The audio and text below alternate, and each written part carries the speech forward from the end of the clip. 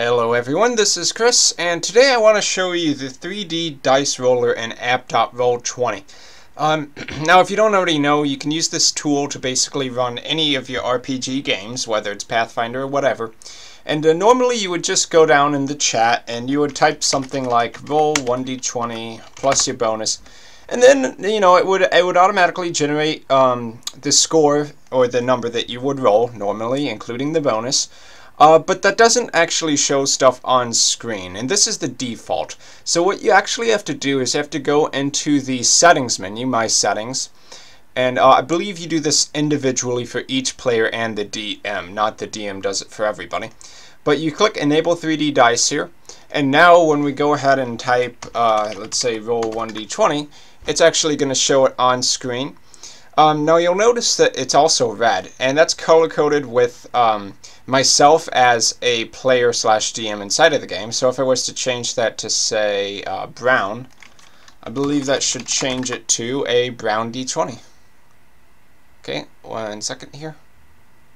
Sometimes it does take a little bit for it to trigger. Okay, that color wasn't different enough to notice too much. Let's try something very, very different.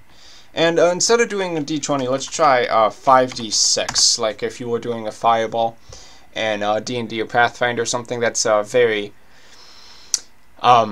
staple to the game. So you see, we got light blue dice. It rolled all 5 simultaneously. It might take a little bit of time for it to trigger, but it's very cool. It's a nice way of visually representing everything.